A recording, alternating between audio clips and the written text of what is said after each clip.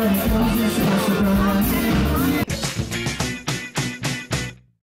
morning! No, it's the afternoon. I'm in Inverness, just about to go down with the people of Inverness, celebrate Pride. We're at Crown Primary, and then we're going all the way to Bug Park for the festival. This is going to be a long 30-minute walk. You can see what's happening down there is motorbikes and everybody just waiting for the Pride Parade to come down the high streets. Guys, that's me halfway to Bug Park. I'm glad I joined the festival because or else I'd be standing watching the festival by myself. Thank God I'm in the festival. Best way to get to the Pride Festival of Inverness.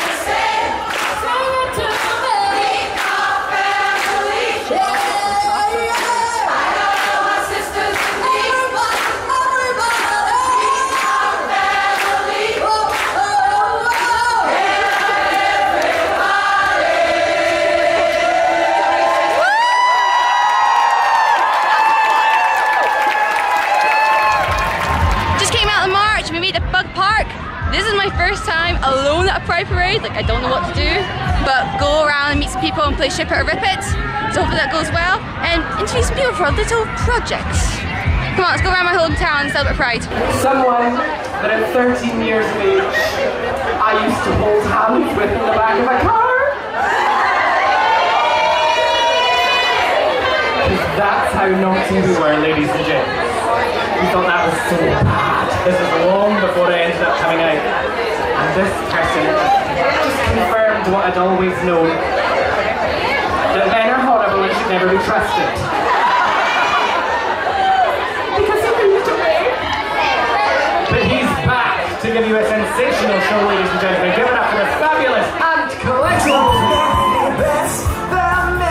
Said you in the face and said, baby, it don't work. Hey, they're running so much. You dance and shake the honey. Come on now, time. Well, you say that it happened tonight, and you said it exhausted you. But they said you got there when it hits the pot on the consequence.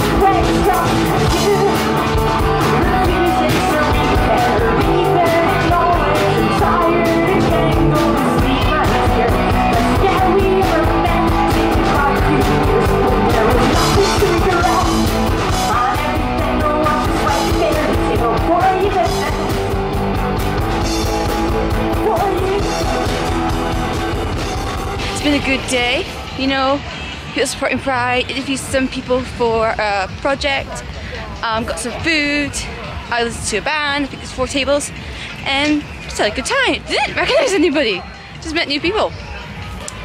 But I think everybody from my hometown is like going off to uni and forgot about Pride. But you know what, wherever you are, thank you for supporting, guys. Finally, my parents have gone to bed and my sister, so I can talk about what happened at the Pride Parade.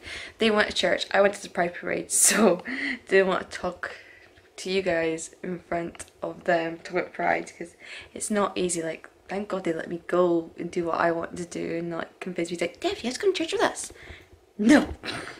Anyway guys, I'm going to show you what I got at the Pride Parade, including the Glasgow one, like this beautiful fan. I ordered some more fans on Amazon so I can play with some Chinese fans or belly dancing fags, so they're good. They're gonna be fun to play with. Basically it's a long fan that's from my head to the end of my feet, so it's a long fan with a ribbon with it. Got another fan too. It's much better than the first fan I showed you. Sweeties. A lot of badges. There was so many badges, like I had to fit them on my lanyarder, that way they didn't get lost in my purse or the bag or dropped out or fell.